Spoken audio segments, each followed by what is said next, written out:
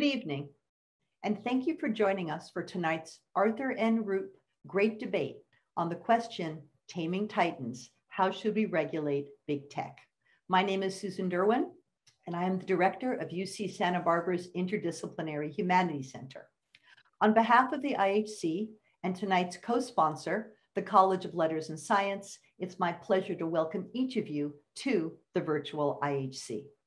I'd like now to introduce the Executive Dean of the College of Letters and Science, Pierre Wiltzius. Well, thank you, Susan, and good afternoon, and welcome everybody. I'm Pierre Wiltzius. I'm the Executive Dean of the College of Letters and Science here at UC Santa Barbara. And it is wonderful to see the great interest in this Rupe debate by the number of participants that we see already. But before we begin the debate, I want to take a moment to offer our heartfelt thanks to the Rupe Foundation, and particularly Arthur Rupe, for starting this event and generously supporting it. Arthur's vision was to bring great minds together at UCSB to discuss the most pressing issues of our time. And as a result, we have hosted some very lively debates over the past 20 years. Today's event promises to yield yet another exciting and informative discussion. So without further ado, I will turn it back over to Susan to introduce our panel.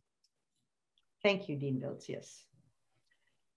The Arthur N. Rupe Great Debate Series was inaugurated at UC Santa Barbara in 2001 to carry out Arthur Rupe's mission to provide a forum in which contemporary issues of national and international significance could be rigorously addressed through multiple perspectives and points of view. As Dean Wiltzius said, we owe a debt of gratitude to Arthur Rupe and his foundation for enabling us to engage the most learned minds of the day to critically discuss societal questions and challenges of pressing concern. The stakes of this year's debate topic are high. The big five tech companies are deeply intertwined in all of our lives, and we hope that tonight's event will advance our understanding of their impact on our private lives and on public discourse, and enable us to grasp the key issues around questions of regulation. Before I introduce our interlocutors, I would like to acknowledge the Chumash people, who are the traditional custodians of the land upon which the IHC is located. And I would also like to pay respect to elders, both past and present. It's my pleasure now to introduce the four legal experts here to engage with one another in discussion. Sonia Katyal holds the distinguished Haas Chair at UC Berkeley School of Law and is co-director of the Berkeley Center for Law and Technology. Her work focuses on the intersection of technology, intellectual property, and civil rights, including anti-discrimination, privacy, and freedom of speech. Kate Klonick teaches at St. John's University School of Law and is an affiliate fellow at the Information Society Project at Yale Law School. Her current research focuses on the development of Facebook's new Oversight Board, an independent body that hears appeals on content from Facebook users and advises the platform about its online speech policies. Randal C. Picker is the James Parker Hall Distinguished Service Professor of Law at the University of Chicago Law School. His primary areas of interest are the laws relating to intellectual property, competition policy and regulated industries, and applications of game theory and agent-based computer simulations to the law. The debate will be moderated by Michael J. Burstein, a Vice Dean and Professor of Law at Cardozo Law. Professor Burstein's research focuses on the ways in which intellectual property law, corporate law, and public law facilitate relationships among entrepreneurs, markets, and government actors, and influence the production and dissemination of innovative works and ideas. Thank you all for agreeing to take part in tonight's event. Before we begin, I want to tell our audience that at the end of the debate, we will spend 15 minutes answering your questions. At any time during the event, you can use the Q&A feature on your screen to submit your questions. This event is being recorded and will be available on the IHC website in 2 weeks. And now it's my pleasure to turn the floor over to Michael Burstein. Terrific. Thank you so much, Professor Derwin. Many thanks to UC Santa Barbara, to its Interdisciplinary Humanities Center, to the Arthur Rupe Foundation, and to all of you for joining us for the debate this evening. Big tech firms, Amazon, Apple, Facebook, Google, and Microsoft, and a handful of similar companies are enormous presences in all of our lives. They are what we use to find out information about the world, to communicate with each other, to entertain ourselves, to purchase all the necessities of life. As they say in the comic books, with great power comes great responsibility. But it's unclear how much these companies take responsibility for their effects in the world, for giving megaphones to sources of misinformation and hate speech, for consolidating and controlling large parts of industry to the exclusion of competitors, and for accumulating enormous amounts of personal data and using it for a variety of purposes, often without users' understanding or consent. So regulating big tech has become a rallying cry on both sides of the aisle. In this panel discussion, we're going to break down what regulating big tech means. The first step in deciding whether something needs to be regulated, of course, is to ask, is there harm that we ought to prevent, or is there a benefit that we ought to secure? Once this is identified, the conversation shifts to how to prevent that harm or to secure that benefit. On one end of the spectrum is the principle that market forces left alone will achieve good outcomes. On the other end is the idea that only the government can act with all of the relevant costs and benefits in mind. And of course, in the middle is the mix of private and public action that characterizes most of the American economy. Today's tech giants grew and thrived in an environment marked by relatively little regulation. But times change, and that position may be increasingly difficult to maintain. In this afternoon's debate, we'll talk about three key areas: free speech, antitrust, and privacy.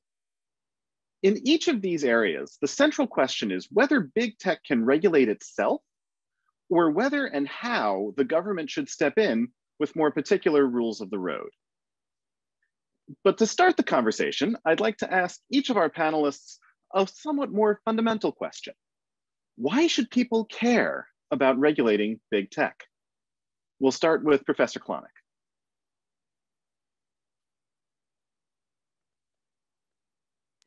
It's only been a year and a half and I still haven't gotten the hang of that. Thank you so much, Mike. And thank you to the Arthur Rupe Foundation for this incredible opportunity to speak to such distinguished minds about such an important topic. I am very excited to be here. The rallying cry that Mike speaks of about rallying big tech is not only a deceptive oversimplification of how tech is in our lives and how we want to control it, but a harmful oversimplification that threatens to use the precision of a hammer where we want the precision of a scalpel. And so I'm going to just take, for example, the four in the interest of being argumentatively and funly debating this civilly. I'm going to say the four companies just mentioned: Amazon, Apple, Facebook, and Google, all do vastly different things and thus imply vastly different regulatory mechanisms. Amazon is a marketplace for consumers, but it is also a mall with venues for third-party sellers.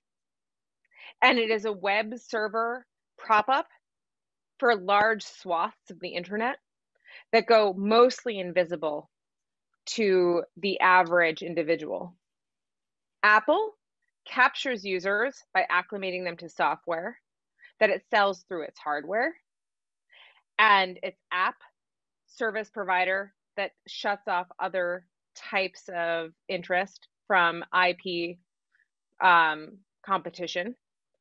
Google, also known as Alphabet, is actually a vast network of things, from speech, which is YouTube, to indexing, which is search, to basic everyday connectivity, which is Drive, Docs, Gmail, Calendar, and then even to science, and social science, which is Jigsaw, all of which alone provide valuable services, but together are one of the most powerful companies that the world has ever seen. And Facebook is a speech company, and an associational company, and a news company that we have never seen the likes of before. And so each of these definitions could go far more in depth. I could drill into Oculus on the Facebook side, right? Like that's different than everything we talked about. I could drill into WhatsApp on the Facebook side. That's different than everything we've talked about. But this is the cursory leveling that I think we can see. Regulating big tech is a facile statement, and one that must be complicated before any real work is done to try to figure out how best to attack the various things that we intuitively feel compelled by and out of control with in any one of these platforms. Terrific. Thank you so much, Kate. Professor Picker. Thank you very much. So I agree with Kate that these companies are interestingly different, and I do think people sometimes lump them together, and I think that's a mistake. I guess to go back to Mike to the question you posed, why should we care? It's because of the role these firms play in our lives. So you know, when I wake up in the morning, before I get out of bed, I have within arm's reach my iPad. And the first thing I do is I look at Twitter. And what am I looking at Twitter for? What happened in Europe 7 hours ago? That's what I'm looking at. So what did I learn this morning? Well, I followed the German competition authority, the Bundeskartellamt, as we put it. And they issued a new inquiry into Amazon this morning. Germany, in some sense, we're going to talk about what type of regulation might work here. We've got antitrust on the one hand. Europe, I think, is starting to move beyond antitrust to more public utilities style regulation. And I'm sure we're going to talk about that. There's something called the Draft Digital Markets Act that they're looking at. But Germany's already done a version of that. So Germany is in some sense living in that future now. And today they announced an inquiry with regard to Amazon. They've got one of those pending with regard to Facebook. I want to see both pieces of that. I think there is something wonderful, I'll say, about honestly most of these companies. I'm not a huge Facebook fan. We can have that conversation. Maybe that says something about me. You know, maybe I'm just not that social at the end of the day. But you know, I regard Apple devices as sort of a beautiful experience. I can't imagine life without Google search. And Amazon delivers packages to my house with shocking frequency. Though I did get a package today from this other small company you may have heard of, that would be Walmart. So part of what's also interesting here is to try to understand why these companies have captured the attention that they have, right? Walmart's much bigger than Amazon. Amazon's really growing, so absolutely that. And they're a much broader, more interesting company in some sense. But they're still a smaller company than Walmart, and many of the practices that they engage in of selling their own products, companies have been selling their own products for a long time. Sears moved into their own products in like 1927 or something like that. But if you ask why these companies matter, it's because of the central role they play in our lives. If you look at the big tech cases in the United States and the antitrust in the past, IBM in 1969, Microsoft in 1998, AT&T in 1947, and then again in 1974, only AT&T was a company that everyone cared about. Most people never seen an IBM mainframe. And while PCs mattered, they really mattered to a narrow group. All right, I've got 5 seconds. That's why I think those companies matter and why we should care about how we regulate them. Thank you so much, Randy. Professor Katyal.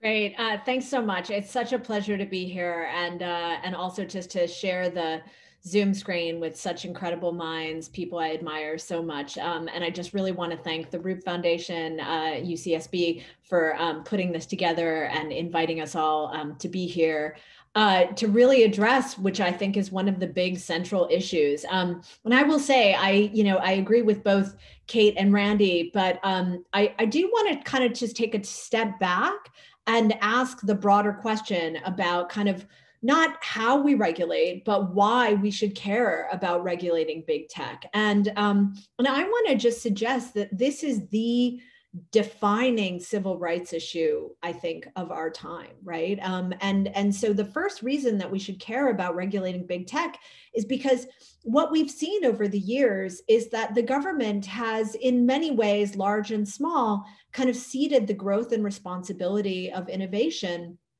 to private companies. And at first glance, many of us might think that this is a really good thing, because many of us also grew up in the time period where I think we were very skeptical of regulation when the internet kind of first was on the horizon. There was a perception, I think, promulgated by the leaders in our field, Larry Lessig among them, that over-regulation stifles creativity, particularly in the early days of the internet. But that is actually, I think, in many ways no longer the case, at least in the areas that we're thinking about, right? So now a small number, just as Randy pointed out, a small number of private companies have enormous power over your daily lives, pushing and nudging you to determine what you purchase, who you go out with, who your friends are, what information you share with them, and ultimately who you vote for and why. And the rise of this power, I think, by private companies, I think has in some small part or large part been fueled by under-regulation. And I think we're also at the flip side of that, where we see that this lack of regulation has had dire consequences for things like privacy, freedom of speech, and competition, just as Michael points out. As government regulation, I think, has not expanded over technology. Technology has grown so quickly, which is a great thing, but also in the absence of that regulation, private companies are now increasingly playing the same role that government used to play, helping to automate decisions in government and so on. Now, why is this a problem? Well, I think it's a problem because of a very foundational concept, I think, that brings all four of us together, right? Which is that our nation, the reason that we probably all thought about going to law school, right, and studied constitutional law, was because it's founded on the idea of holding government accountable. But we failed to ask the same of private companies. So people's personal data is not nearly as private as it should be. This is tied to the lack of regulation. People are less safe than they should be on social media, and that's tied to the lack of moderation of content. People aren't being told the truth, and this is also due to a lack of oversight. And people have less choices, and this, I think, is also due to a lack of regulation. And this, I think, kind of implicates everything and magnifies the concerns that I've raised about privacy, freedom of speech, due process, and consolidation. So I think we need to think about regulating big tech, because in many ways, the future of our civil rights is at stake. Thank you so much, Sonia. So a few moments ago, Kate referred to Facebook as a speech company. And so that's where we'll begin tonight's debate. Facebook reaches billions of people around the world. It functions as a critical forum for speech, but it's also, as Sonia so eloquently pointed out, a private company that has the ability to moderate speech that takes place in its community.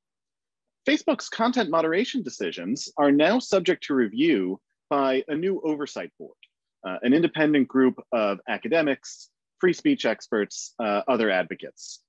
In its highest profile decision to date, the board ruled a couple of weeks ago that Facebook could restrict former President Donald Trump from posting because his posts repeatedly violated Facebook's standards for truthful election information. The board has critics on both sides. Some think it goes too far to censor free speech. Others think that it won't effectively curb the spread of misinformation around the world. And so the question is, can big tech companies effectively regulate themselves when it comes to free speech? Or do we need new laws to establish standards for online speech? And Kate, why don't you kick us off with respect to this question? Yes, of course. And I want to respond in brief to Sonia's call to action about civil rights, which I couldn't agree more with. And I want to point out the fact that there are protesters in Hong Kong, and there are protesters in India, and there are protesters in Brazil that are completely dependent on big tech, as we call it, in order to get their message out and to organize now in a way that was never possible before, in a free and kind of in this in what tech can give you type of economy. And so I want to just like stage that, because I think it is a very important valence in all of the harms that tech does create. And trust me, I understand them at a very personal level, like from being harassed and like everything else online, having worked in this space for like the last 10 years, that I'm not saying that those are small things, but there are wonderful things that tech does for pro-democracy movements and for people that are living under autocratic regimes. And so I want to kind of put that out there. Speaking directly to your question though, Mike, the Oversight Board is a robust new form, basically, of self-regulation that is coming out of Facebook. It is self-regulation because no one is making them do this. This is a thing they've taken on themselves. And it is an incredibly intricate top to like a very flawed already system of governance over speech that Facebook has in place. And it's an attempt to answer critics and stakeholders that have hit at them for years to regulate and create more procedure transparency and rule of law around how this private company, Facebook, polices the transnational right of freedom of expression. And in this regard, it's both the bold divestment of power from Facebook, a private company, but it can be also like reinforced through regulation. And governments could require in the future such independent tribunals to exist to adjudicate account bans, content takedowns, or failure to take down at scale. And I think this would actually be a very powerful step towards a procedural mechanism to meet this demand, rather than substantively reaching like the speech decisions, that it would almost be like a Chevron level of deference to various types of Facebook decisions around speech. And I'm out of time, sorry. Thanks, Kate. Randy. Thanks. So I guess I want to say a couple things about Facebook and the Oversight Board. So I teach the law school, but I also teach a class at our business school. And I've taught actually the governance board there, because I think it's really an interesting exercise in sort of corporate governance that, is a first step. This is a private entity that's trying to figure out exactly how to allocate the power that it has as a private firm internally. And what I think is interesting about that is two things, I guess. One, is that really clever by Facebook? They sort of outsource some hard decisions. They don't face as much direct pressure. Look, they made us do it. And so it's a way to manage a problem in a way that might be fairly clever as a private for-profit entity. Okay, that's one possibility. Different possibility, I'm interested to hear the discussion on this, is whether it's actually a good moderation tool, right? That's sort of ultimately the question, which is, how do we achieve the moderation we want, assuming we want that at scale? And obviously, one of the things that you see in the conflict between Democrats and Republicans over Facebook is their disagreements as to what should be done, right? On the one hand, one group wants to say, look at all this terrible speech on Facebook. We need to stop it. A lot of good speech, as Kate was saying, very powerful, right? Zeynep Tufekci has books on Twitter and revolutions and the power of all that, right? Really valuable. At the same time, you've got another group saying they're blocking speech. They shouldn't do that, right? When I teach a course on some of these issues, and I start with the history of the post office, right? And the post office was a common carrier. That's a phrase you're going to start to hear more of. And a common carrier sort of takes all comers, right? They don't get to say, oh, I don't like this. I don't like your letter. It's not coming in. Ooh, that's a bad idea. I'm not going to mail that letter. And the question, I think, is, and I'm almost out of time, is whether we want to bring that kind of regime, a no moderation regime, to Facebook. Thank you, Randy. Sonia. Hi, thanks. So I'm going to take a step back and just ask this larger question about kind of trust, right? Do we actually trust big tech to regulate itself? And here I would say, I've got kind of a mixed point of view about this. I mean, there is this oversight board. I think Kate's work on this has been fantastic, right? Which is composed of sort of independent thinkers, experts, leaders for this very small number of tough cases that we're going to actually see in the media, and that the oversight board is going to be prepared to promulgate. And I guess I would say, I do think that that is a step forward from a corporate governance perspective. And I really, loved what Randy just said about that, kind of thinking about it as an experiment of corporate governance. But I also just want to kind of step back and point out that I think we're at this point because the rules that govern social media were, I think, really developed at a time where there was really less, I think, awareness of the potential for the misuse of social media, right? For the great harm and harassment that we see now, the political manipulation, the mass commercialization, the kind of addiction issues that I think people have faced on social media. And I think the larger issue that we're really grappling with is the way in which platforms amplify the messaging on social media, right? And that to me, I think, is the biggest concern. So all of these changes, I think, really require us to be mindful of who's actually the most at harm, which is, I think, social media tends to target the most vulnerable in our society: women, LGBTQ individuals, and so on. So I would, when we think about how to regulate, I would recommend starting from that place, right? Thinking about who is the most targeted, and then figure out ways to create a healthier space for social media.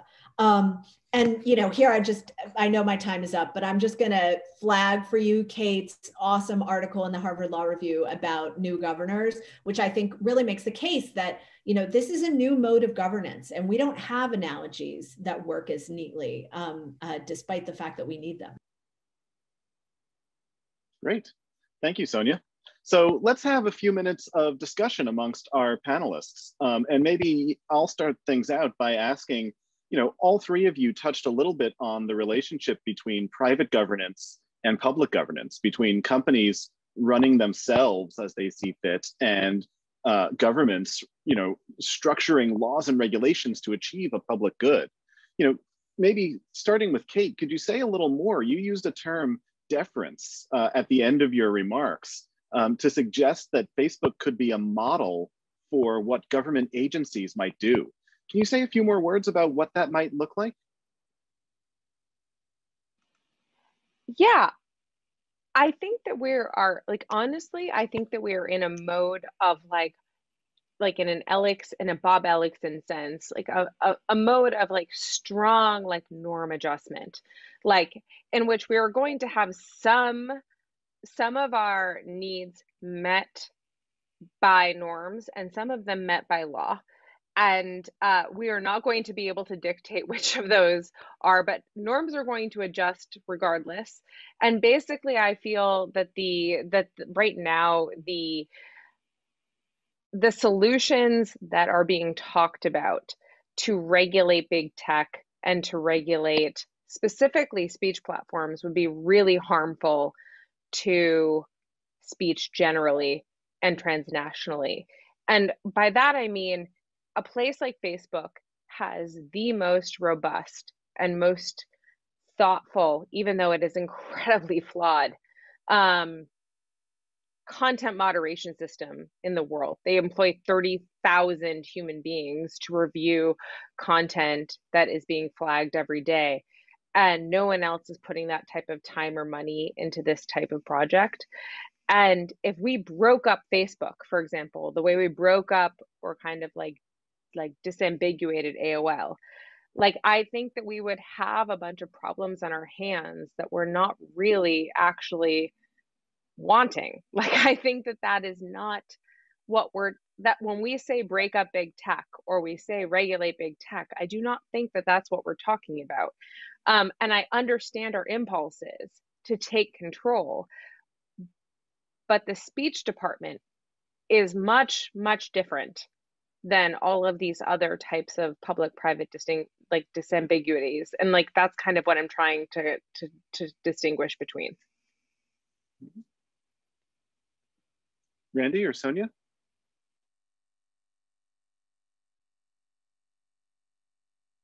Sonia, you want to go? Yeah. Okay, I will. I mean, I agree with Kate. I mean, I think that what Kate points out is important, right? That we need to think more granularly about opportunities and obstacles to regulating speech. Let me just throw one more thing into the mix, which I think is just an important example of how over-regulating this space actually could cause significant problems. So a number of years ago, one of the things that happened was there was a law passed with the goal in mind. It's called sexuality, the goal in mind of curbing sex trafficking, right? And, in many ways, a laudable goal. And it had the most severe unintended consequences. And one of the most unintended consequences of it was that it was interpreted so broadly by the platform companies that it actually wound up having the effect of making sex workers more vulnerable, right? Because they could no longer use social media to assess the safety of the individuals that they were transacting with. And it actually did, in fact, lead to higher incidences of crime against prostitutes and individual sex workers. And the other thing that I think is really important to note about this is that it also had a really deleterious effect on sexually oriented speech. So individuals on dating sites suddenly had their conversations monitored and curbed in a way because of the overly broad interpretation of the risks of this law. And so the reason I bring this up is because, again, regulation might be passed with the most, consequences that I think, might seem controversial, but the way in which these laws are interpreted wind up targeting those that are actually the most in need of protection. And that's why I think we need to be careful about how we regulate. I haven't met a sex worker, Sonia, or someone who is in the line of advocating for sex workers that has liked sexta. And this was apparently apparently a regulation for them. And all of them feel completely and all of them, if you will talk to them, also feel like they are banned from various other platforms like Venmo and PayPal. They can't get accounts because of various things like this. And this is actually a very it sounds like, oh, it's just a really small class of people. But no, this actually extrapolates to a lot of other types of people and a lot of other situations very quickly. And I do think that that's a tremendous example. And that is an example, by the way, sexta, of Section 230 reform, which we haven't talked about, but nor shall we, hopefully. But that's well, and to jump to a different group, but it's the same kind of effects that Kate was just talking about. So obviously Parler got kicked off of Amazon Web Services, and boom, all of a sudden their ability to communicate basically vanished overnight. And so these gatekeepers, platforms, they have a lot of power.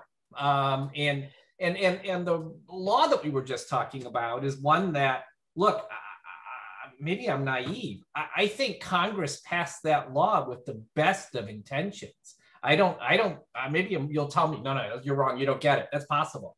But the truth of the matter is that actually building effective regulation is a very hard problem. Yes, that is. Yeah. Sorry, go ahead, Mike. Sorry, I was just going to say, could either Kate or Sonia or Randy say a few words for the audience about what sexta was and what it did?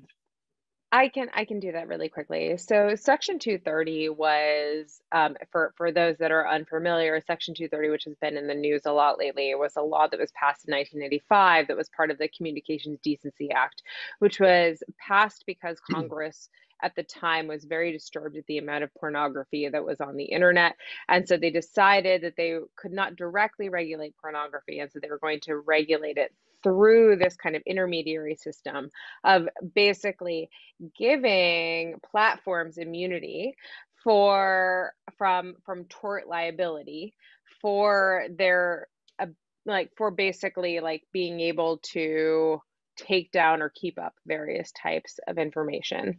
And that got extremely, telescoped over time with various doctrine and the court's interpretation of it. And so it has become a very broad kind of form of immunity for any type of tech company and anything that they do to have immunity against kind of like defamation or any type of other type of suit that would typically fall on a publisher. But Sesta Fosta in particular came out of a suit that was around Section 230 called Backpage v. Doe that was basically saying that Backpage, which is like, I will call it evil Craigslist, was a form of basically like how you would match with like sex workers and sex traffickers. And it was a very nefarious site known for a lot of illicit activity. And they were trying to take it down, and like basically it was blocked by Section 230 immunity. And then because of that, the Congress passed a specific type of amendment to Section 230 to admit this type of activity into to accept this type of activity into Section 230 immunity. Does that make sense? Sorry, that was too long. Thank you. No worries. Thank you so much, Kate. I hate to cut this conversation short, but I'm afraid we do actually have to move on to our next of three issues, which is antitrust. And so to frame up the antitrust question, consider that antitrust law places limits on what firms with monopoly power, companies that are big enough that they can effectively control the markets in which they operate, can do with that power. Specifically, it prevents companies with a monopoly from abusing that monopoly to keep out competitors or to harm consumers. Last year, the Department of Justice and 49 states sued Google for antitrust violations, alleging that the company used its dominant position as the internet's leading search engine and largest platform for advertising to exclude competitors. Similar claims can be made about Amazon's use of its dominant position in e-commerce to favor its own branded products, or Apple's use of its App Store to extract high fees from developers who want to sell their apps to iPhone users. So the question here, and I think Randy will start with you for this one, is should antitrust law be used to break up these companies? So I'm going to say that's a really hard problem. So I'll give a quick introduction to antitrust. So United States antitrust law is a fault-based system. You have to do something wrong. If you go out into the marketplace and compete and win, that's not an antitrust violation, right? That's competition on the merits. And so it's only if we establish fault that we can do something. And then the question is, and that's sort of the breakup question, what do we do? So these companies, I do not think it would be straightforward to establish fault. I've been watching on Twitter the Apple Epic trial, which is going on right now. Leah Nyland and others are doing a great job of watching the trial and actually tweeting it. It's not going to be straightforward to establish liability there. If you go back and watch, and if you haven't watched, you should go watch the launch of the iPhone in 2007 and Steve Jobs there. He says, look, our goal is to get 1% in the next year of the telephone business. Apple had nothing. And Apple competed in this space and succeeded. And the 30% fee that Epic doesn't like, that emerges there. So figuring out fault's going to be hard. Okay, then turn to breakups. Our last breakup was AT&T in 1984. AT&T agreed to that to get out from a prior agreement from 1956. We have not had a non-consensual, meaning we fought in the court system and won breakup of a large tech firm. And I couldn't tell you when. I don't think antitrust is your tool of choice if you want to break them up. I suspect you want to pass laws. We did that with regard to banking in the 1920s with Glass-Steagall. That's the path here, if that's what you want to do. That's a democratic choice. We get to make choices in democracies. That's what we do. We have elections to do that. That's, I think, a faster path. The trial in the Google case, I'm out of time, I think are scheduled for 2022 and 2023.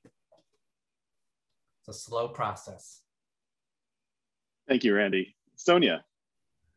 Okay, so I got to just say that I think Randy is truly the expert on all matters antitrust, and I actually would much rather hear from him, as I think Kate and I both feel the same way.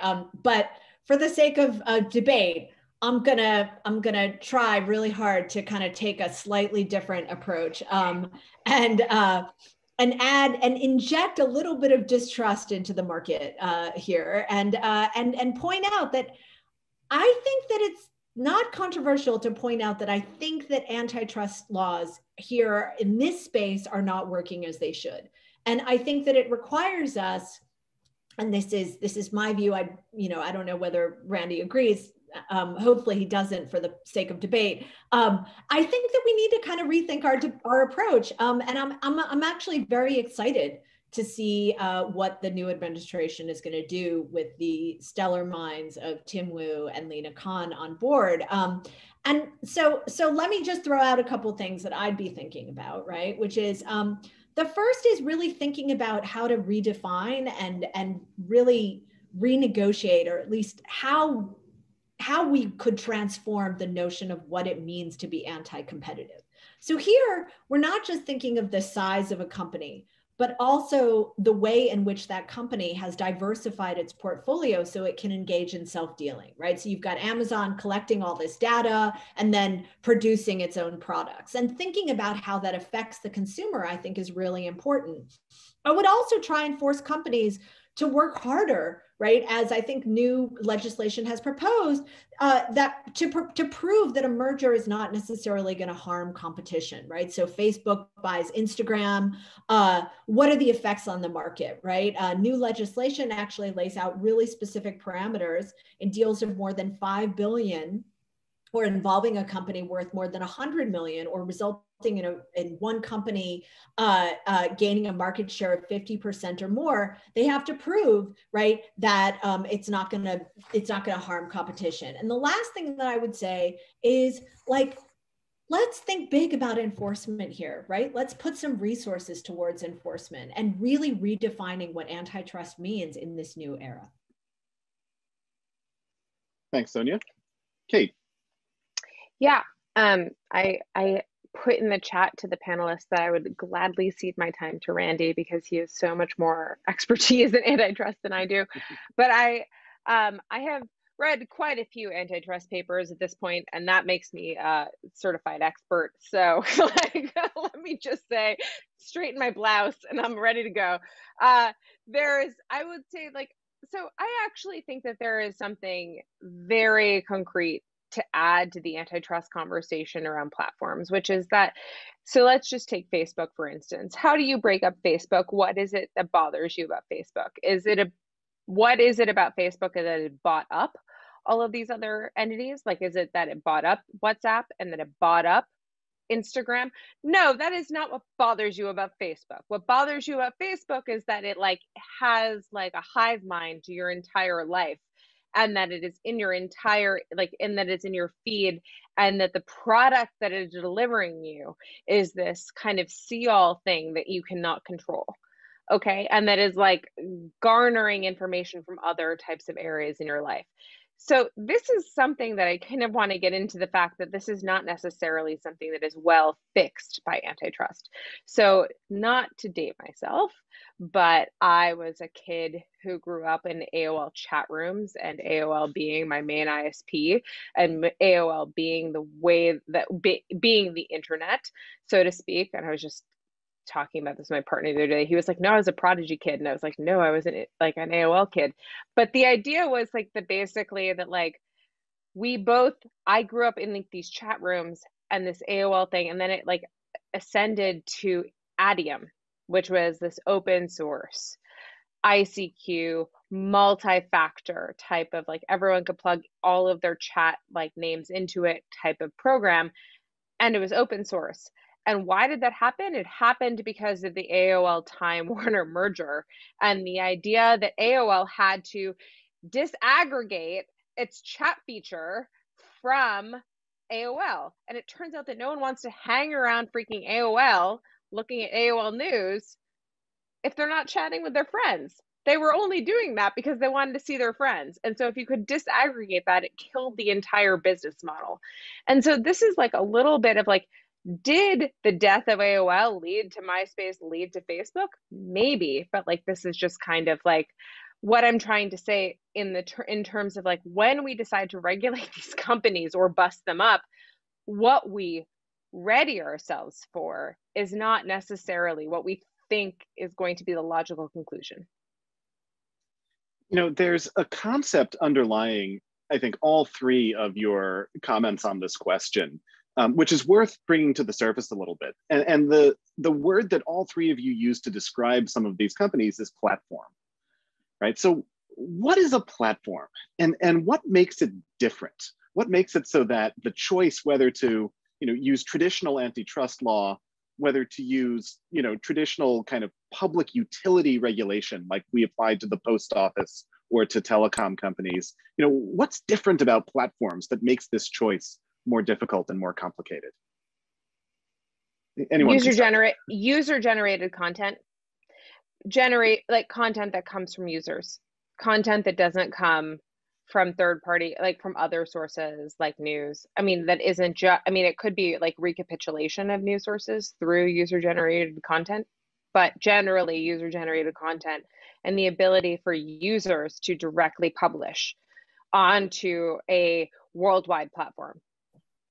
That's got to be too narrow, right? So in the sense that you want to call the App Store a platform, I take it, right?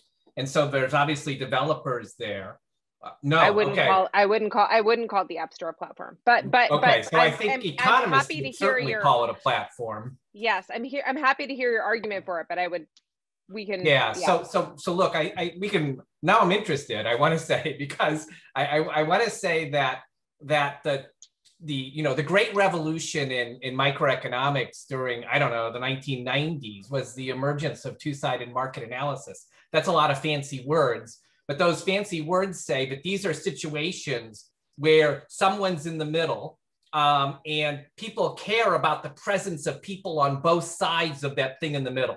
So the software developers for Microsoft care about the number of consumers and which platform they're going to produce on, or they're going to be on Mac or Unix or Microsoft. They care about the number of potential customers, and customers care about the number of developers. So I think that's a pretty conventional use of platforms, and that would cover. No, I see what you're saying. I would only argue that like I see it as less frictional. So I see it as like users being able to post with even less friction than they can have in something like an app store, where there is like the moderation is very obvious. And but Microsoft, again, I think we would have thought as a platform, and Microsoft was not moderating software at all, right? Anyone could write software to the Windows platform. Yeah. Okay. So what would it mean to regulate these companies as, you know, using Randy's phrase from the very start of our debate, public utilities? What does that mean, and what would it look like? Can I actually add to that, because I'm really interested in Randy's. So Randy, like, can you tell me, like, what are the limits of the market here? Like, what would you like? Let's say that you're the new antitrust czar. Like, what are you looking at? You think common carrier is the way to go? Like, what would you like to see? Well, did you say the limits of the market share? Is that what you said? I didn't quite hear it.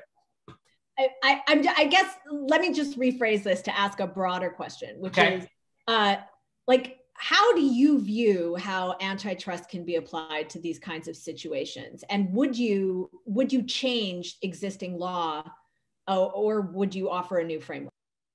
Okay, so it seems to me that the closest tool that we have in antitrust to something that looks like public utility style regulation is something called the essential facilities doctrine. Now I just used a bunch of words that everyone dropped off in the participant list, I'm sure.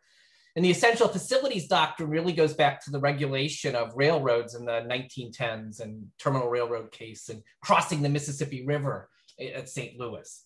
That body of doctrine is underdeveloped. And so if I were if I were a private antitrust litigator, that's where I would go chase. But as a social policy maker, if I put my hat on, I say, I don't know that antitrust is where I want to be. I said this earlier, I go to Congress. I'll stop. Great. So again, great discussion that I hate to move on from, but let's chat privacy for a few minutes. So all of the major tech companies collect data about our everyday lives, right? They store our photos, they track our locations, they facilitate our speech and communications. And many of them use this data about us as a source of revenue, right? They sell it to advertisers who use it to target their advertisements with precision. And although many of these companies claim to be transparent about how they use our data, their policies are buried in pages-long terms of service that are difficult even for the four of us lawyers to make sense of. And although they claim to allow users some aspect of control over their information, those controls are buried in layers of hard-to-find settings. So Sonia, let me direct this question to you for the first swing. Can big tech be trusted to look out for users' personal data? Or do we need laws to limit what they can do with personal information? Yeah, so on this, you know, I think I'm going to jump in wholeheartedly and say, yes, we clearly need a better and more privacy regulation. I think there needs to actually also be, especially given the news of the Supreme Court's recent decision to take up a case involving reproductive freedom, I think we actually have to do a sort of massive overhaul of the notion of privacy, right? Beyond just informational privacy, and engage more deeply with the idea of privacy as a prism, right? Not just informational privacy, but lots of different kinds of interests: bodily privacy, informational privacy, autonomy, and so on. And so these are all things that do not at first glance relate to the world of big tech, but I want to put forward a proposition that I think we actually, you know, big tech needs to be connected to all of these different kinds of prisms of privacy. And how can we do that effectively? Well, let me just introduce an analogy or a comparison here, which is that in the EU, I think it is fair to say that there's a much more fundamental rights framework that governs privacy, right? That it is viewed through the lens of human rights in many ways. And as a result, I think we have a more robust system that protects informational privacy. So you have the GDPR, things like accuracy, data portability, the right to erase your data, requiring more transparency about data collection processes. These things are all protected. And I think in the US, we have a more market-based system. And I think that's part of the problem. The lack of the regulation means that you don't have harmonized standards. And in a world where increasingly AI, artificial intelligence, is going to drive regulation, this issue becomes an issue of essentially data consolidation, right? Where a small number of companies have an enormous amount of data, and they can deploy that data in ways that affect the rest of the world in the absence of regulation. So I know I've just painted a very pessimistic picture, but this is where I think the optimism of more privacy regulation is warranted. Thanks so much, Sonia. Kate. Sonia, that was awesome. And it reminds me of, I was in a conversation with Nick Clegg, who is the head of policy or former MP in the UK, but like now the head of policy at Facebook. And he said to me, he was like, Kate, he was like, the EU just like doesn't trust markets and loves the government. And the United States doesn't trust the government and loves the markets. And like I was like, there you go, there's your problem.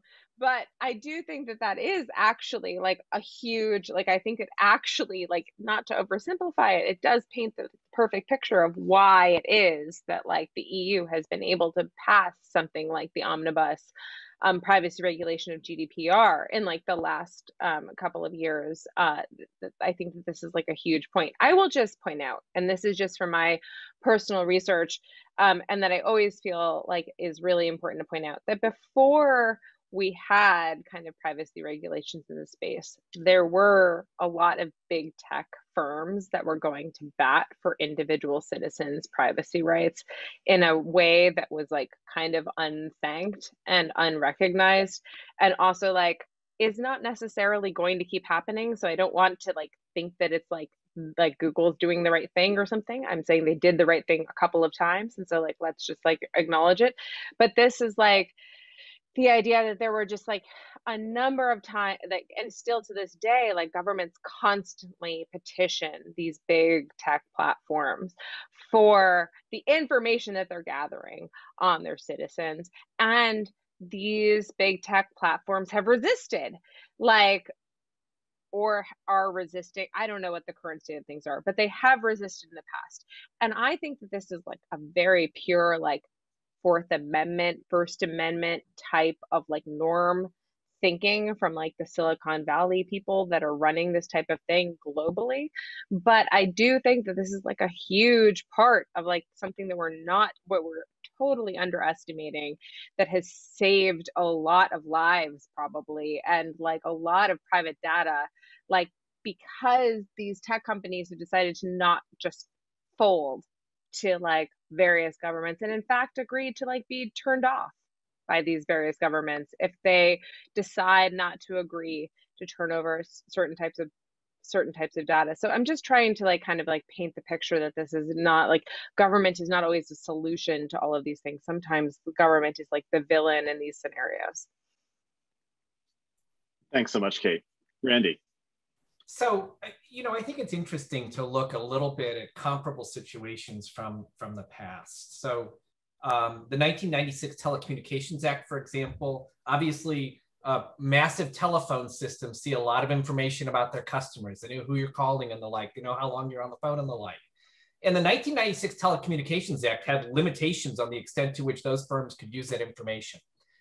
There were similar limitations in place with regard to credit cards. American Express knows more about me maybe than anyone on the planet. And we limited the ability to use that information. The current tech firms sort of ran into open territory, unregulated territory, and said, we're going to do this. And at no point have we jumped in to do something about that. So it's not as if we don't have models from the past. We do. Again, it's sort of a question of the willingness to do something about it. Now, I want to go down two paths. And since I know less about privacy, now I can ask questions. So that's what I'm going to do. I want to see what Sonia wants to say here in just a second.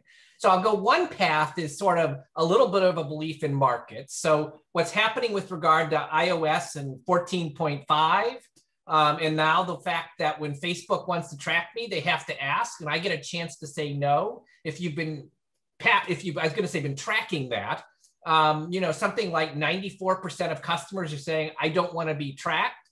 What's sort of amazing is that 6% are saying, please track me everywhere, though I assume some of that's just fat fingers and people hitting the wrong button.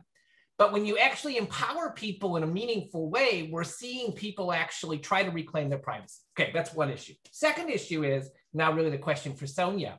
I want to know what you would do. So do you go GDPR, I'll pass it in Congress tomorrow. Is that what I want to do? California, that's what I want to do. So yeah, okay. So what do you want to do?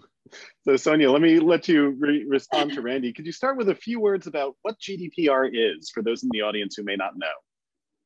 Sure. Okay, so the GDPR is basically a regulation that was passed through the EU. And it was passed over a year ago or 2 years ago, I can't remember. It was just a massive, the pandemic has just screwed up my calendaring. But it seems very recent, but it probably wasn't that recent. But what it basically did was it created, Kate used the word sort of omnibus, and that's essentially what it did. It created an omnibus of different regulations for companies that were processing personal data, and really set up a system where individuals were entitled to a bunch of different kinds of protections, protections involving the right to erase their data, protections involving greater transparency, regulations involving automated processing of their information. There's a host of other kinds of protections, but I think it's safe to say that much of what you see in the GDPR is something that we do not see on a regular basis in the United States. And I'd actually love to hear from Kate and Randy regarding their interpretations of how they've thought the GDPR has been dealt with, and how US companies have had to kind of ramp up their standards to harmonize with the higher expectations of the GDPR. But the other thing that I also just want to point out, and of course, I'm totally self-biased here because our amazing faculty member, Jennifer Urban, has just been, she's just been named the head of the California Privacy Board. And so I gotta say, I wish she were here so that we could ask her what her view.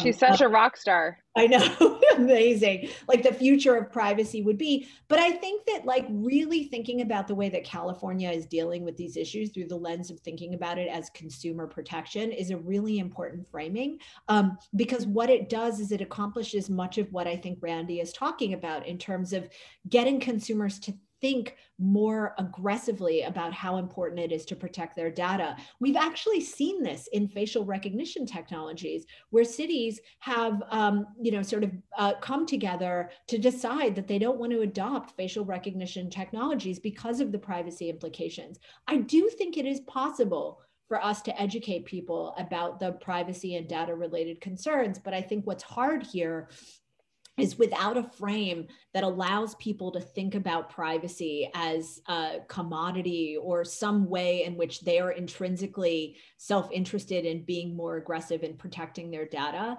I'm not sure how much traction we'll see at the federal level, although I'm certainly excited to see what happens. I think AI is another area where I think we might see greater privacy regulation as well. I am happy to jump in, and I just was going to say that like I agree with all of that. When I said omnibus privacy, I mean that there is like one type of like overarching legislation that like touches on all areas, and like in comparison to the sectoral approach that like the United States generally has to privacy, which is like HIPAA based or like COPPA, or like, you know, all of these, like, we're going to like protect children, and then we're going to protect healthcare, and then we're going to protect like video, and like we're going to like make all of these various like kind of weird like hanky like things that don't really fit into a jigsaw puzzle together with each other, and none of which touch on dignity. So let's not even talk about that and like the EU part of that, and like, and the dignity is privacy. But I will say that like one of the things that the greatest thing that I think that you've seen come out of the GDPR is the Brussels effect, which is the Anu Brantford like idea of you don't have direct regulation come down on like the US, like the US hasn't passed any regulation, but because all of these companies are under the umbrella of like, I don't know, let's say like conservatively 1/3 of their market share is in the EU, like that they are going to pass regulation that meets the EU standards, and they're going to make it the standard for everywhere because that's so much easier than trying to make different rules for every different place that they operate in. And so you have actually kind of like a mix of like kind of the Brussels effect or the California effect or the Texas textbook effect, whatever you want to call it, in this area. And I think that it's actually kind of really damning. I think it's a type of extraterritorial jurisdiction that we're not really like kind of like really truly understanding. I think that basically right now, the fact that I have to click through all of these cookies windows someone was just like kvetching on Twitter about this, but like honestly, like it's just like like this isn't US law. There's no reason I should have to do this, but I'm doing this because all of these sites are like abiding by EU law, and it's easier for them to abide by that globally than it is to them make a certain exception for me sitting in the United States and my IP address. But it is a type of extraterritorial jurisdiction. It is it is of what Jack Goldsmith and Tim Wu talked about in Who Controls the Internet. It is the EU coming for your internet. that China coming for your internet, the United States coming for your internet in the exact same type of way, like using the internet as a tool of power and of brokerage. And I think that that is something that like we cannot underestimate. I wonder if, to bring it back to Sonia's comment to lead off the privacy discussion, if the application of laws outside of home jurisdictions might also lead to the spreading of norms, right? So might we in the United States start thinking about privacy more in a rights framework, the way that Europeans do, because we're subject, through the application of European laws to multinational tech companies, to those laws. Randy, you're Randy, muted. did you want to say something? Yep. Well, I'll say, oh, I don't know. So that's not very interesting to say. So everything that Sonia and Kate said, actually, I have quite a bit to say, but I want to be sensitive to time here. So please go ahead. The Brussels effect strikes me as a loss of U.S. democratic values. That's what yeah. And I go, oh, we should be concerned about that. So I don't think we should outsource our lawmaking to Brussels casually. That's one. Sonia asked directly about GDPR. I have a competition policy view on GDPR, which is it makes it harder for new firms to enter, right? And so big firms, because they can afford all this, maybe they're fine with it. And so we want to think about how that changes entry into these markets. And I think that's an issue that's important. And what I say in my antitrust class, I say entry is the most important thing that happens in the US economy. So important. Need to make it work. Then I want to say one more thing. Back in a world in which you could walk into bookstores and buy them physically, I always was concerned because Amazon would not know what book I'm buying. They provide a valuable service to me in saying, Randy, we saw you bought these 10 books. You're going to love this next book. So I do want to say, but I think what Sonia said about being sensitive to where you want to give information and where you want to keep it, I think that's actually really important. That's such a really great point. Well, thank you all for this terrific discussion about privacy. And in many ways, I think this discussion really kind of cuts across the three areas that we've talked about. And I think a lot of it comes down to a word that, again, all three of you have used with some frequency here, which is trust, right? At the end of the day, much of the question, what to do about the balance between these different institutions, between large scale private enterprise on the one hand and government on the other, comes down to the question, who do you trust, right? Who do you trust more to implement systems of governance that we think might actually achieve socially valuable outcomes? And that question is complicated in different sectors with respect to different kinds of topics and different kinds of regulation, to invoke Kate's very helpful, de-simplification of the topic that she led off with at the start of the debate. So I think now I'd like to open it up to questions from the floor. So if you want to ask a question, please use the Q&A function in the Zoom webinar. And I will begin with a question, which is, how do we communicate these kinds of considerations and this kind of critical discussion to policymakers and to the population at large? Hi, so I'd like to take that one. I'm happy to take it. I think that this is like actually the most crucial issue that I think we all face as law professors, which is we have access to so much information about all the bad stuff that happens with big tech, and our students, I think many of us have probably had this experience where, throughout class, throughout a course, you will see your students become more and more concerned about personal data, about privacy, about big tech, about the way in which a very small number of large companies regulates their everyday lives. And it leads them to make different choices about what to say on Twitter and what to put up on Facebook.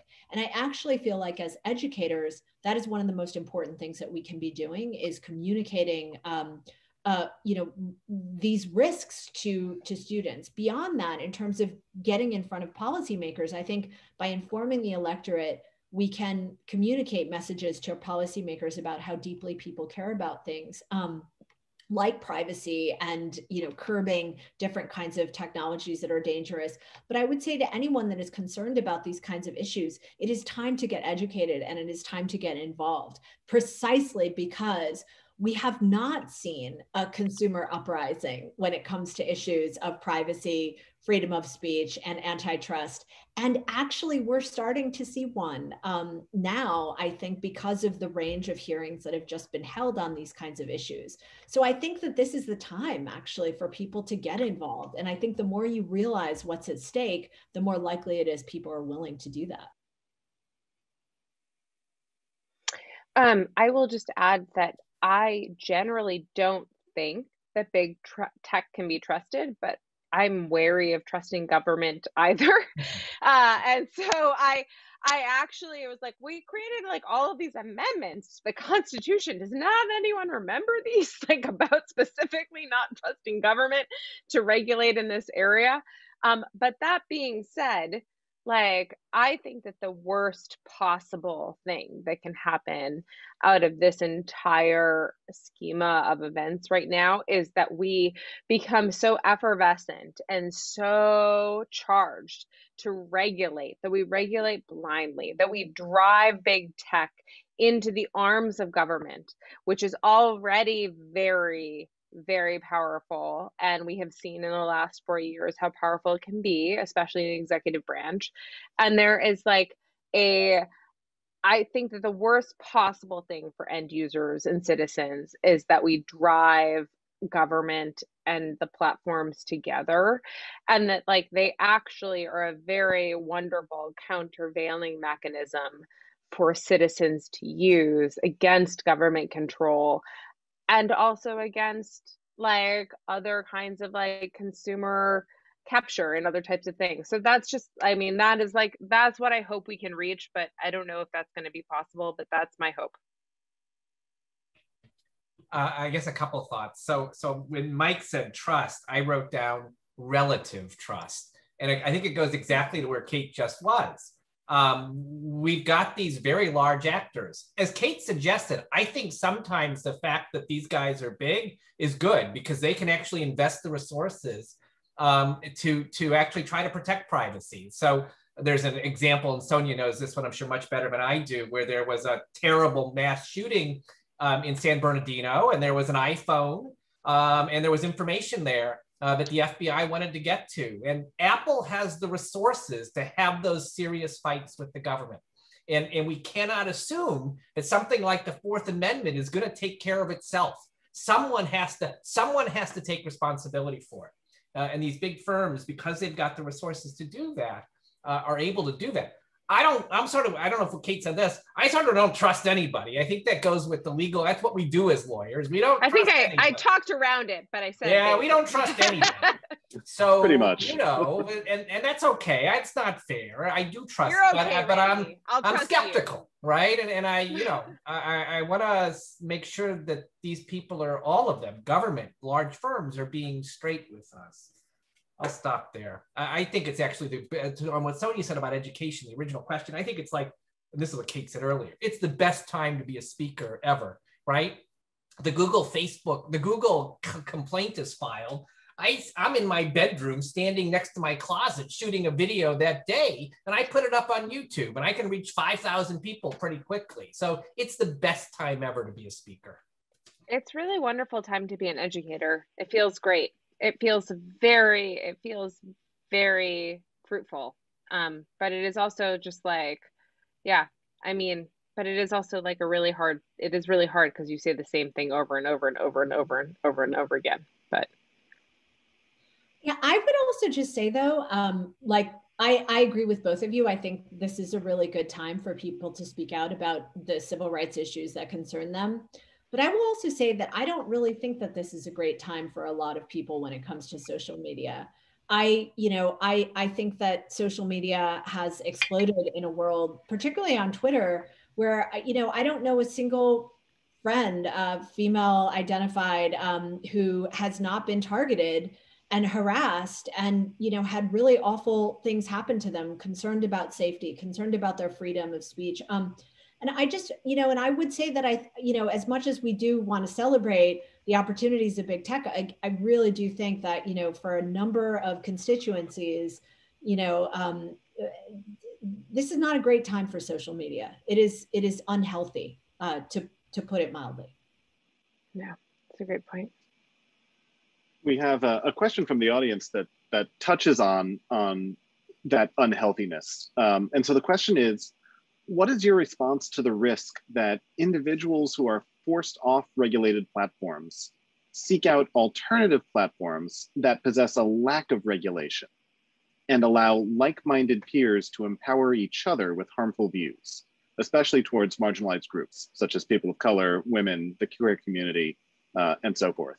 So this invokes Randy's example from our discussion on antitrust about Parler. So curious for the panel's views on this question. I mean, my take on this is that, like, as far as, well, I don't know, from a US perspective, it doesn't really matter from a US perspective, but like basically like you're like, if there are going to be alternative speech platforms on the internet, like until we like run them out of business in some type of way, and then they'll just go to the dark web in some other type of way and like whatever. But like I'm not like, so if the question is just purely about kind of like going from Facebook to Parler, then I mean those are just kind of like deciding to like, that's just decide, like you're going to have less network effects by going to Parler. That's going to be the biggest punishment that you have for going to Parler, but you're still able to speak, you're still able to talk or to like project your message. I don't know, Randy, what do you think? Randy, I'm afraid you're muted. I know, thanks. Honestly, I think separation and disengagement is like the biggest issue we have in the society. So I ran, and I don't know who was providing this service. I ran a thing I saw recently, I guess it was the New York Times, where, who do you live next to? And where I live, Hyde Park, Chicago, south side of Chicago, 99% of the people near me are Democrats, and that's how they vote. And the fact that that's a sort of idea bubble that I think I live in concerns me. And you create those bubbles when you force people to disperse to their little corners of the internet. I still, and I've yet to see it happen, I still believe in the power of persuasion. Never see it happen in reality, right? But I want to try to engage with people. And so if I can't see them, I don't think I can engage with them. Really? Like if you can't see a person in the face? Well, what I mean by see, I don't mean CC, but I mean, although I sort of believe that too, honestly. Do you think you persuade people on Twitter? I don't think so. I mean, I think there's a certain lack of a sense that there's another person on the other side of this. And I want to see the people, I guess. I do sort of believe that. Yeah. I didn't persuade Kate. See, we'll see if I persuade No. I just like a lot of my best friends are from the internet. So like just kind of like we're just of two different generations. Like I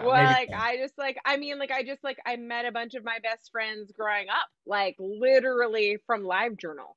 And these crazy other like Lambda Mu and like all of these weird little communities, and like that's like, and we like all found out we're in the same town, and then we like hung out at like 7-Eleven together, and then we were friends. So like, but I mean, but there is the part that you speak of, Randy, which is like the part in which we like met each other in person, and there was a trust building exercise that happened because of the in-person meeting, for sure. There's a question from the audience that asks quite directly, many platforms are used for spreading misinformation, which threatens our democracy. How do we deal with the threat of misinformation? A nice compact question. So it's gotta be you, Kate. No, please. I've talked a lot. Sonia, please go. Okay, I'm gonna say something that I think is a little bit out of left field, but I just saw the documentary Into the Storm which is about, unmasking QAnon. And I have to just say, it was probably one of the most sort of thought-provoking documentaries I'd seen in recent years. Not because of everybody sort of knows, kind of the current events that happened and surrounded QAnon, but what I was really struck by, and this partly answers the question, is the lack of empathy around individuals within particular communities. And I say this across the board, left, right, center. I actually believe that the failure of our society to teach at a very young age things like empathy and compassion and understanding actually wind up creating the effects that we are now seeing, where individuals just do not care what they say on the internet. Individuals do not care about the effects that it has. Individuals look at people that are vulnerable and they think of them as targets or opportunities for humor. And that kind of like ironic, apathetic lack of empathy is all over that documentary. And it is the most dispiriting thing. And to be honest, I feel like that's the cause. Sonia, thank you for saying that. I think that like empathy is like basic empathy and like restorative justice are some of the only solutions we have long term towards solving these problems. I think that they are not problems solved or created necessarily by tech companies. They're exacerbated by tech companies, and they are human problems and human ways in which we treat each other that we like are we're very unhappy at seeing at scale and in full color, honestly, that we do this to each other all the time, but we do, and to each other's children and to children, it's just terrible. And I completely agree with you. So yeah, I think a lot of this has to come from a core like humanity centered change in how we treat each other. So thank you for bringing that up. Why don't we wrap things up with one final question from the audience, which I think, puts a nice bow on this discussion. So the question is, the theme that the panelists have put forward throughout the last, hour and a half is of, trusting neither government nor big tech, right? Or trusting the two relative to one another. So is the logical step to that statement not to regulate big tech? Or is the logical step measured regulations on privacy for big tech and checks and balances on the government? So I think the question amounts to, where do we all actually net out on this?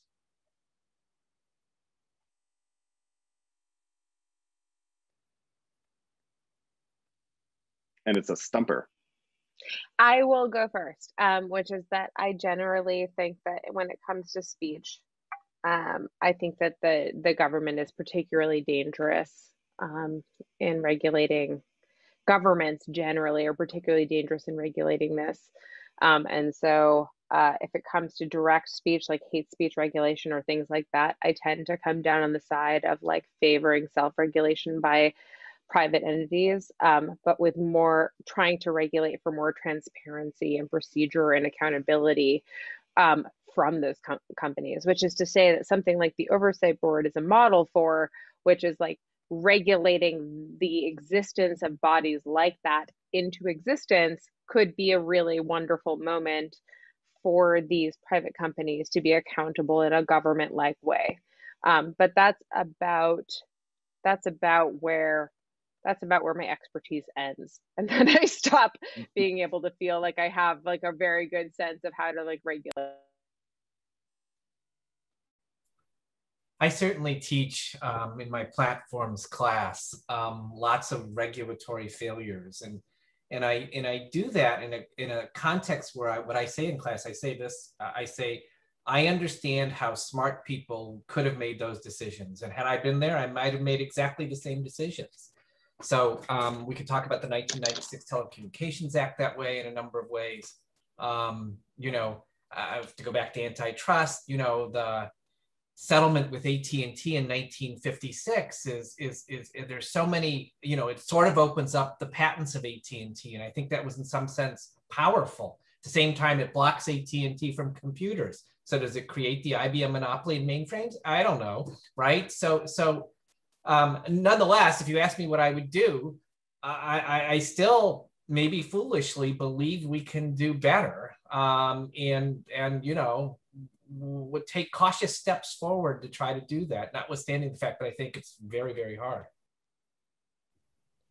Yeah, so I mean, I would say, just for the purposes of debate, I'm gonna, and also because I am a graduate of the University of Chicago, so I'm gonna offer a different view to Randy and say that, like, there are lots of examples where I think we can see that regulation has failed. On the other hand, I also think that, you know, many members of minority groups look at regulation and judicial review as like the only way in which their issues and their interests that represent them can be adequately represented. And I think that that forces those of us, you know, who think about vulnerable groups to remember that the market doesn't always act in favor of those vulnerable groups. And I'm not saying that you're not thinking about that, Randy. I'm just pointing out that I think that, you know, it is something that I know that I think about.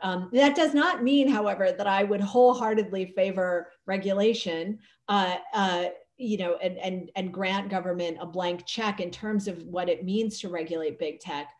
But here's the model that I'm going to end with, and this is the model that I think is actually somewhat hopeful, which is, you know, in the wake of the financial crisis in 2008, you had the world of corporate governance became completely revolutionized, and in ways that many people have very different views on the utility of this.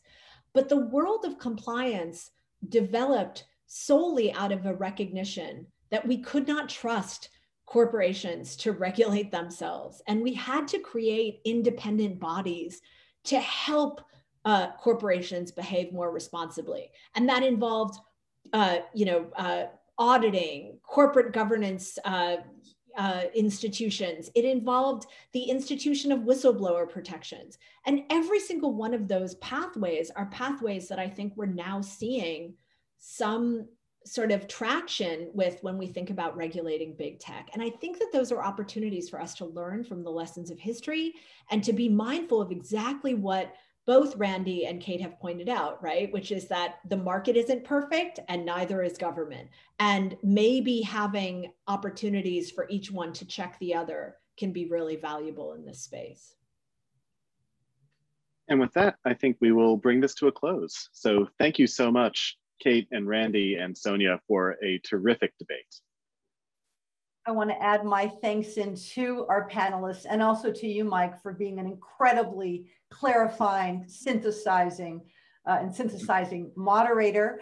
I think this was a great debate, which we can see by the fact that we've learned that there are no simple answers to these complex questions. Thanks as well to our Spanish interpreters, Professor Viola Emilio and Alini Ferreira. Thank you to our audience for attending. Please be sure to fill out the audience survey when you leave the event. And again, I'm grateful to you all. Good night.